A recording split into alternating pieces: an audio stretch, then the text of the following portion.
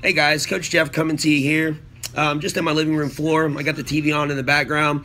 And guys, I understand this little thing right here can be painful, yes, but time consuming as well if done correctly.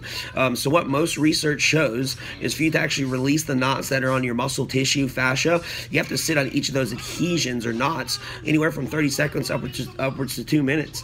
So if you're just on one body part and you have several knots, you can see that this can be a very time consuming process. So what I have found that works with most of my students is doing this as kind of a bedtime ritual.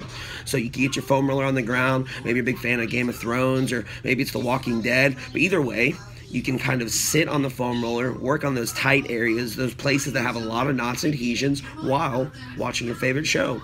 And at the end, you're going to be a little bit more relaxed because this foam rolling, self-myofascial release, has been shown to emphasize parasympathetic activity. So all that really means is that it's going to help to bring down heart rates, help to bring down pulmonary breathing rates. It's going to actually give you a sense of calmness and mood, which is an ideal setting to go to bed. So there you guys go. Little foam rolling technique 101. Start it tonight. Feel better tomorrow morning.